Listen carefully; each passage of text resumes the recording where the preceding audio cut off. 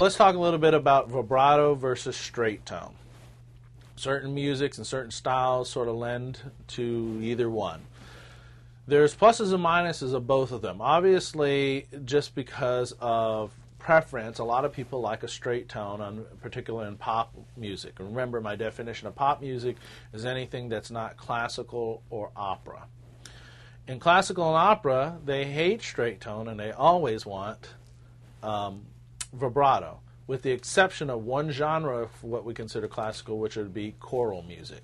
A lot of choral directors like straight tone.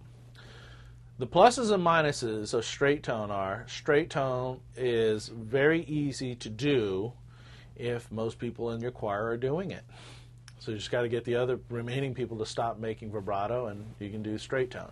Basically what straight tone does is it creates a lot of tension along the chord length and pulling them very wide, or pulling them very tight so that there's no chance of vibrato going on.